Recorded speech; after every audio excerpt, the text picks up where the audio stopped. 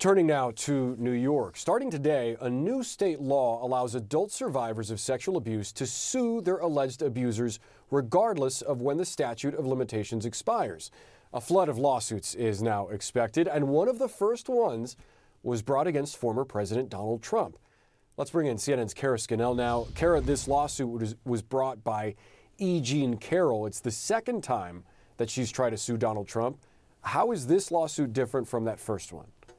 That's right, Boris. Happy Thanksgiving to you. The first lawsuit was brought in 2019, and then Carroll sued former President Donald Trump for defamation. That's when she said that he defamed her when he denied her allegations that he raped her in a dressing room of a New York department store in the mid-1990s. At the time, Trump said that he didn't know her, she wasn't his type, and he said that she made up the assault allegations to boost sales of her book. But today she is suing him under that new law, suing him for battery and defamation. So this is the first time she is suing him for the actual allegations of assault, and she's also suing him for a new claim of defamation, one in a statement that he made just last month. Now, this lawsuit came under the Adult Survivors Act. There's a one-year window for anyone who believes that they were sexually assaulted and want to seek some kind of remedy under this act. That window opens today. Carroll among one of the first of what is expected to be many lawsuits brought under that, and there'll be 1 year for any victims to make these allegations against any of their alleged attackers. Boris? Yeah, and Carol, that first lawsuit, it could be decided in the coming months. Do you know if that is going to have any outcome on this New York lawsuit? Any bearing on that? It really shouldn't, because that first lawsuit is now up before a D.C. appeals court. And the issue there is whether the former president was acting within the scope of his duties when he made these statements denying the attack and the statements that Carroll says were defamatory. Now, if the D.C. court rules in the former president's favor, that lawsuit will likely get thrown out. But these new claims are new claims about assault, as well as this defamation lawsuit, this defamation statement that Trump made just last month when he was clearly not in office, no longer president, so he won't be able to use the same legal arguments here. Now, they're both playing out simultaneously. Carroll's lawyers are hopeful that their first lawsuit will survive, and they want the judge overseeing the case to combine these and go to trial early next year. Carroll, thank you so much, and happy Thanksgiving.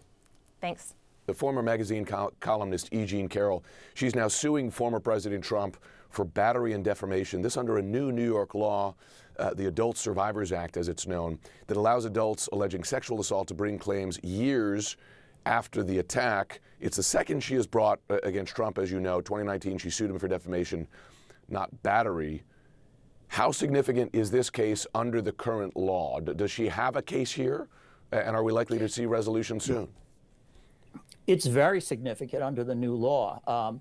She claims, by the way, that in the 1990s, she was raped and groped by Trump in an elevator at Bergdorf Goodman, which is one of the most prestigious department stores in New York. And she never brought a case within the statute of limitations. However, when Trump became president, he answered a reporter's question about Carroll's claims. And some clever lawyers looked at it and said, you know something? The statute of limitations is still alive on defamation. So we're going to bring up the whole rape case by claiming it's a defamation case. And that case has been going on in the courts for a long time now. What she's doing now with this new law that allows anybody, that it eliminates the statute of limitations in civil claims of sexual assault, is to combine the two cases. And I think there's a good chance the judge will go along with combining them all.